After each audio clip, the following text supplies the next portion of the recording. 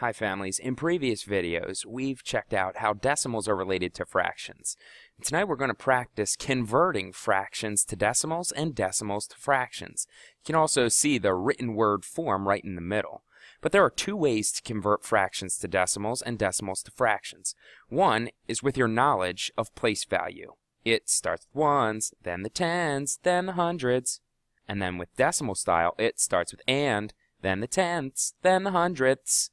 So if you know place value, then you can look at a number like 1.4, place it in the place value chart. Well, 1 is going to go in the ones place value. The decimal is already there, and the 4 is going to go in the tenths. So it's read as 1 and 4 tenths, which makes it very easy to write the written word form, and also easy to create the fraction or mixed number. In this case, you'd have 1 and 4 over 10.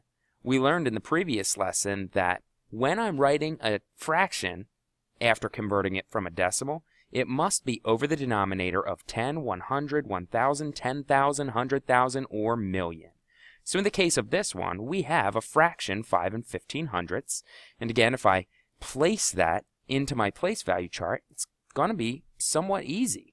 I first take my whole number 5 and I put it in the ones. Then I read the rest of the number. It's 15 hundredths, so it's going to be 1.15 or 5.15, I should say.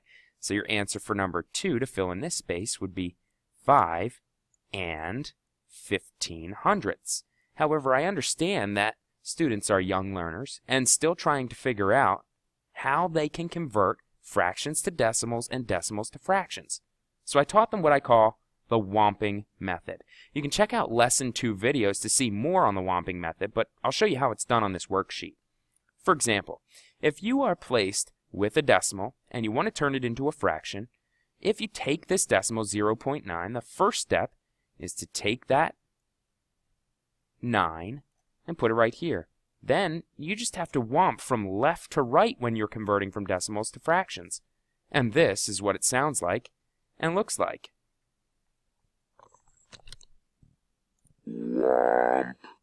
So when you whomp over, whomp, you now are done. It's whomped over one time. Well, what that tells you is that when I'm placing this over a denominator, it's always over 10, 100, 1,000, 10,000, 100,000, or million, so it has to be a 1, and then I whomped once, so I have 1, 0. This is written as 9 tenths in written word form. 9 hundredths, on the other hand, if I know place value, I know that the 9 is going to go in the hundredths place value, and there is a 0 that takes its place here. If I use the Whomping method, I know that 9 is going to be my numerator, and it's either going to be over 10, 100, 1,000, 10,000, 100,000, or 1 million. Well, how do I know how many it's going to be over?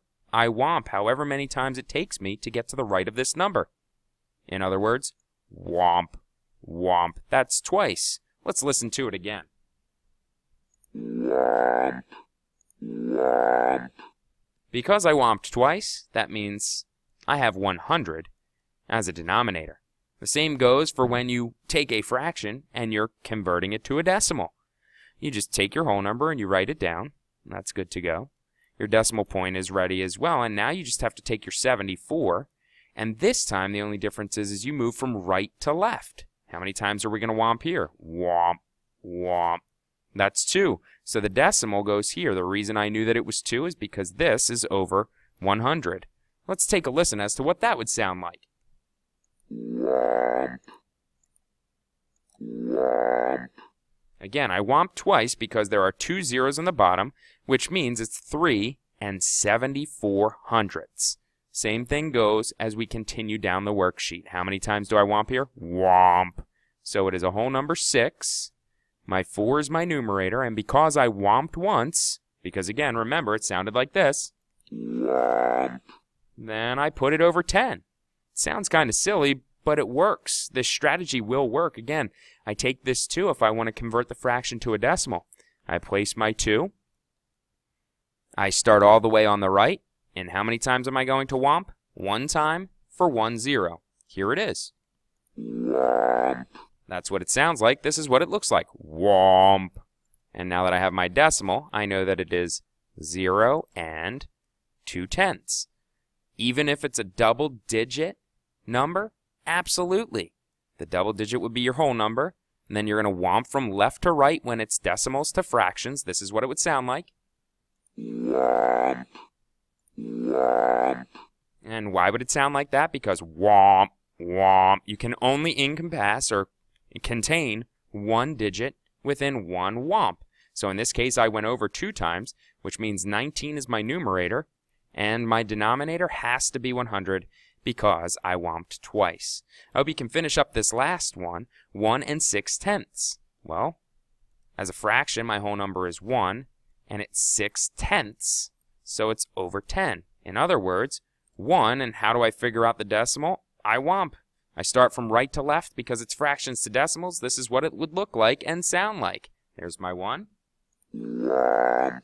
How did I know that it was 1 whomp and it would be 6/10? Because I had a 10 in my denominator, and that's 1 0, which means 1 whomp.